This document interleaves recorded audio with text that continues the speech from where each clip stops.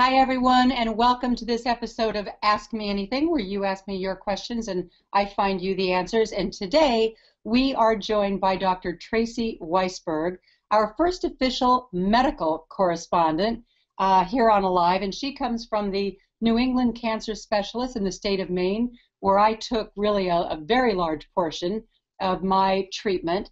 And she is one of my fantastic oncologists.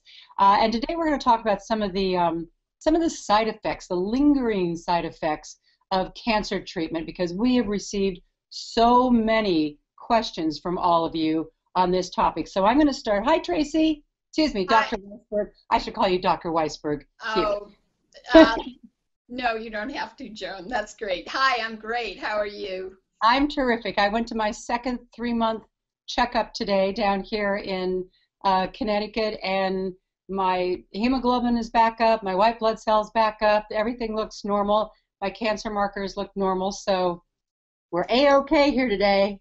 That's a great place to be on your 1-year survivorship victorship visit. Absolutely. So I'm connecting with so many women. Let me. My first question comes from Clara 2.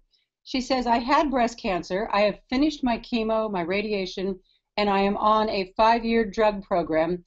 How can I deal with the weakness or especially the bone pain?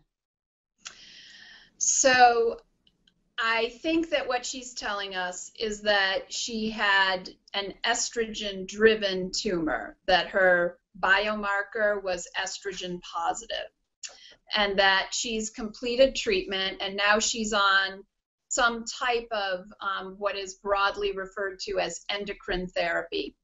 And there's several different kinds of endocrine therapy, but tamoxifen is one of those drugs, as is a group of drugs called aromatase inhibitors. And one that's used quite frequently is anastrozole. And one of the common side effects of endocrine therapy is that women can have some mild fatigue, but especially on the aromatase inhibitors, one of the major issues with them is that women can get muscle aches and joint pain. And the reason why this happens is not entirely clear, but I think that it probably has to do with the level of lowering their estrogen. And some women are just more sensitive to it than others. I have had patients, though, who get similar side effects from their radiation. The radiation oncologists, they usually say, no, you can't get achy joints from radiation. But I have had a number of women who, before they even go on their endocrine therapy, are having achy joints. And so if they're in close proximity to their radiation, maybe it's from the radiation. Mm-hmm. I try to give women a few weeks to heal after radiation before starting these endocrine therapies, just so they can really evaluate the side effects and where they're coming from. And then another reason for the achy joints, if she had been taking hormone replacement therapy before her breast cancer diagnosis, that would mask achy joints. And so when you take the hormone replacement therapy away, sadly, you feel like, a woman that's gone through menopause. And one of the common natural side effects of menopause is a little bit of achy joints. Wow. So a few reasons for that. You just that was an eye-opener, what you just said for me, because as you know, I was on HRT, and I questioned it year after year after year, but there was always this sense that I didn't have a family history of breast cancer, but I did have a family history of cardiac. Therefore, there's some protection of your heart, although now they're saying don't take HRT to protect your heart. But I stopped all that HRT. I was on the bioidenticals, estrogen, progesterone, testosterone, DHEA, all that stuff. And now I'm not on it because I stopped at the day I had my breast cancer diagnosis, and there's no way I would go back on it. But I'm experiencing a lot of what you're talking about, the achy, the lethargic, and all of that, and that obviously could answer, and the hot flashes, by the way, that go along with it. Right. That's right. all because I'm not on HRT anymore.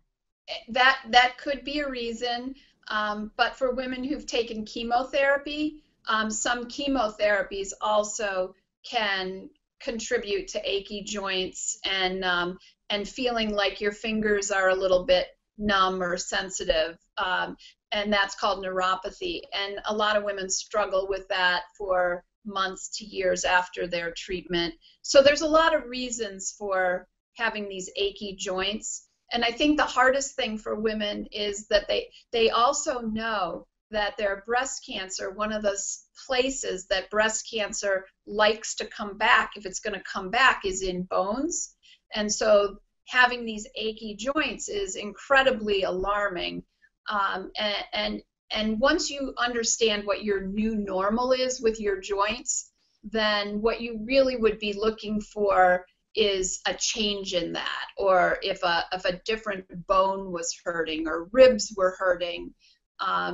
Achy joints is probably a low estrogen state and a consequence of menopause.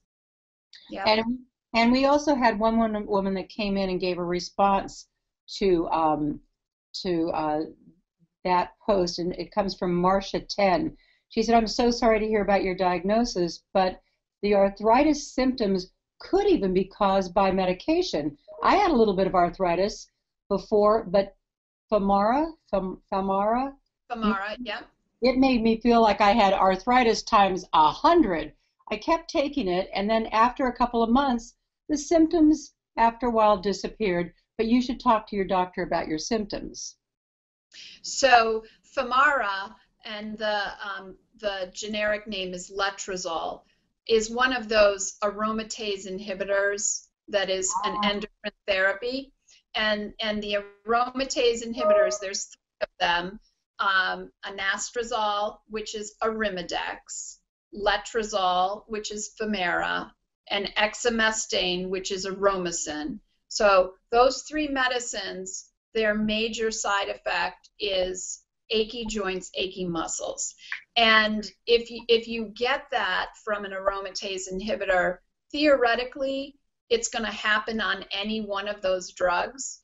But I have switched women from one to another, and they tolerate one or another better. And it seems to make very little rhyme or reason. Tamoxifen is not an aromatase inhibitor. It's a different class of anti-estrogen treatment. And a lot of times, if I switch women over to tamoxifen, then their joint aches are a little bit better. So you have to kind of try the one that's going to work the best. All right, all great advice. Doctor, our next question comes from Jeanette 10, and she's having some issues with her Metaport. That I remember I got my port literally the day before you started treatment with you. She says, "Hi, Joan, my name is Jeanette. I'm a 42-year-old single parent of 3 children at home.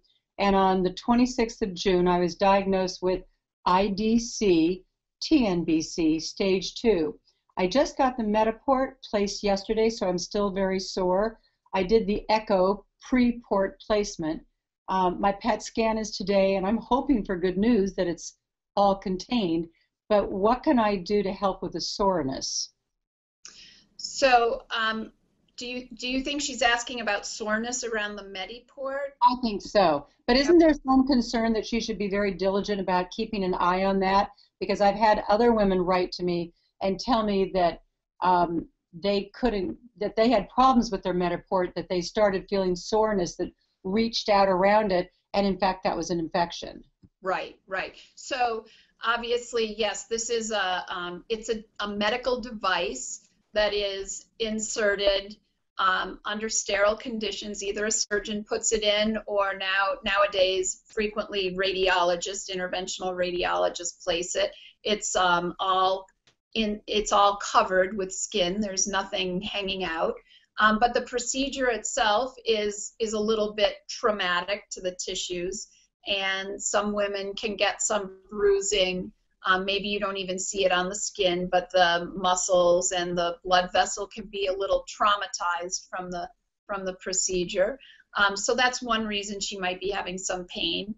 If there's little stitches or sutures in there, sometimes people can, react to that and get a little bit of redness around them and have a reaction.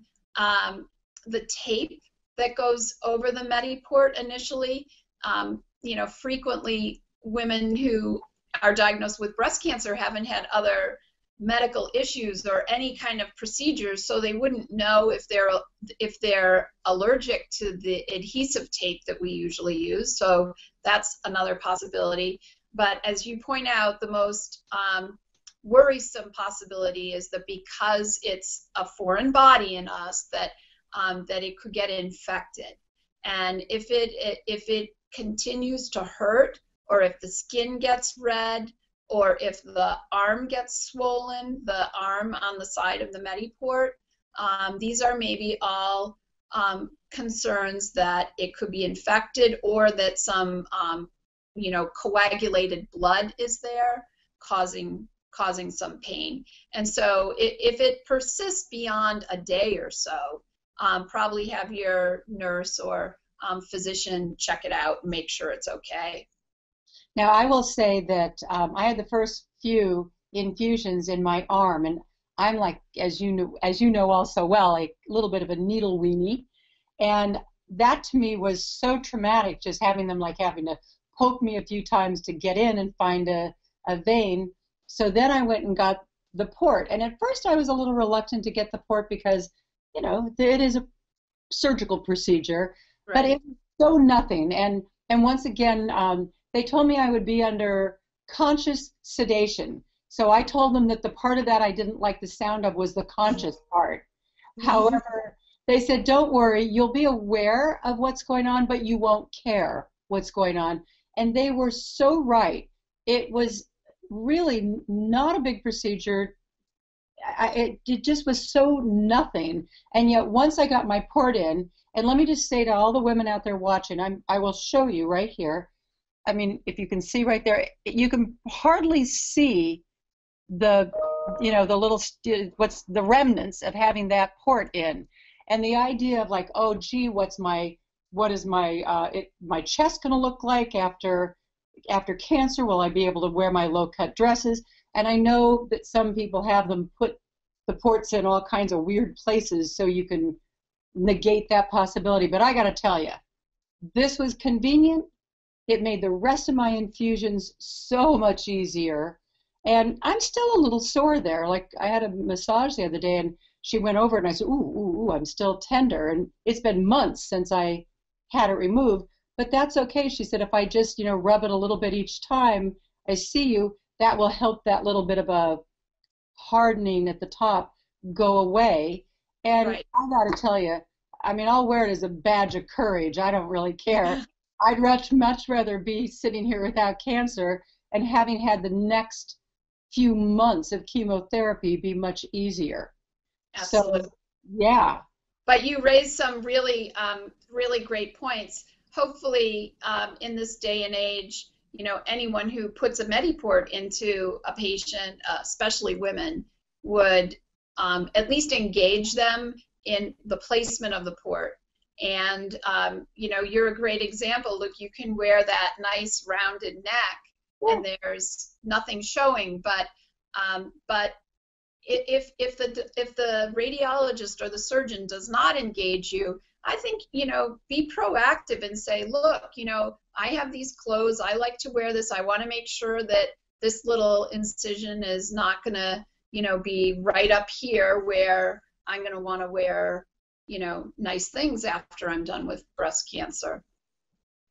All right. So everyone, I hope that these answers helped you with, just having a better understanding of some of the side effects that can occur because of chemo, because of medications that we get during the treatment of breast cancer, and even with the insertion and then later the removal of your port. Doctor, thank you so much. You're welcome, Joan.